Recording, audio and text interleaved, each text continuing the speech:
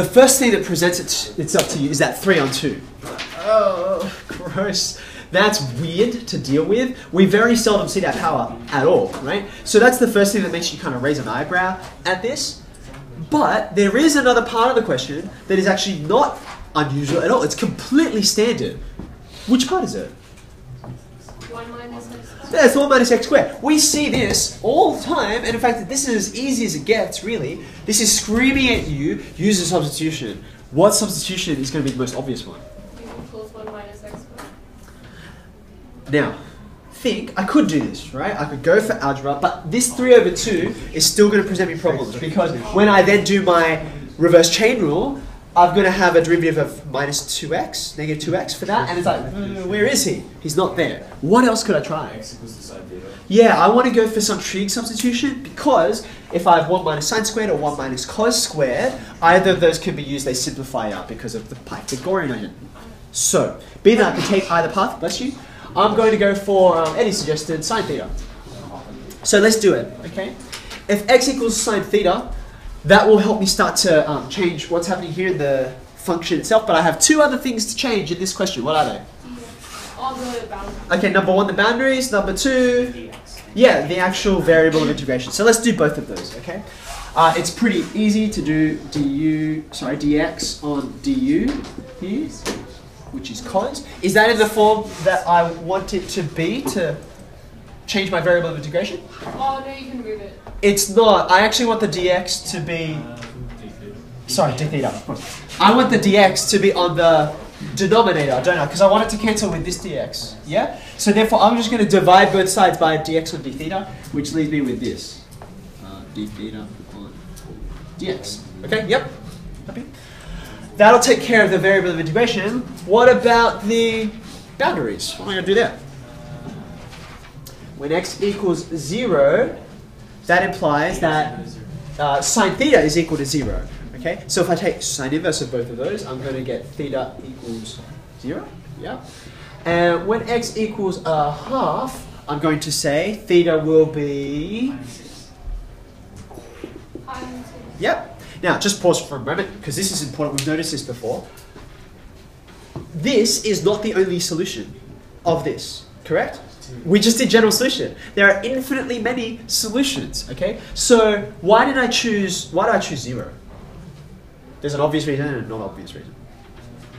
I mean, the obvious reason is it's the first solution and it's easy. Why wouldn't you choose 0 if you can avoid it, right? If you can use it, right? But then when you have a look at this, you're like, but how do I justify that? How do I know that that's the value that it will do it for me? I've got actually a restriction that's implied here, right? I have to bring a restriction in. What restriction am I going to have on theta? It's between 1 pi on 2. Now, think carefully. I actually noticed that the original question also has a restriction, right? It has a restriction on that variable, which is 1 to negative 1. X is between negative 1 and 1. Yeah, negative 1 and 1. I do notice it's x squared, right? So therefore, I'm just going to get all of the positive values. The negative 1 to 0 part actually is not that important. But I have to keep it in mind. So if I have, actually I should do the x one first. If I have this restriction here, right? That implies a restriction of negative pi on 2 to pi on 2. Right? Is that okay? Because if you like say, oh, I want to try out minus 0.7 or something like that. Well, I can find a theta within this range, within this domain, that will give me that desired value for this. Okay. Sorry, so Yes? I think it's that wide restriction is between negative 1 and 1. Because if I put any value outside of that, this is going to have a number that's negative underneath a square root. Yeah, which I don't want. What is the square root? It's there. Right. See it? Okay. The square root is implied. I could write it as 1 minus x squared times the square root of 1 minus x squared, but that half power there implies it to me. Right. Okay. Now, it is worth noting as well, if this is a restriction on an x, I actually don't have any x's just by themselves. I have an x squared, so I could say this. Do you agree with that? Is that okay? which actually means for me, if all I need is from 0 to 1, if I wanted to, I could say this. I could restrict it even further, which might be nice for me. I might want that. Okay. But anyway, all of that to justify, yeah, cool, these values are all right. They might be important for me when I'm doing evaluating absolute values over here.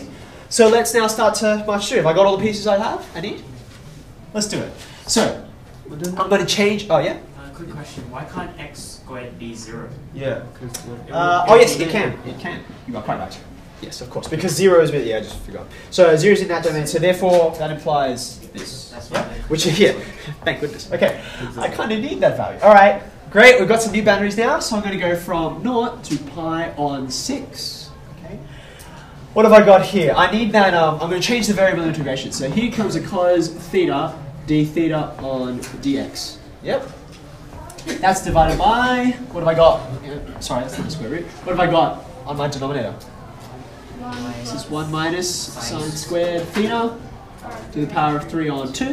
And then there's the dx that was there before, which now cancels. Okay?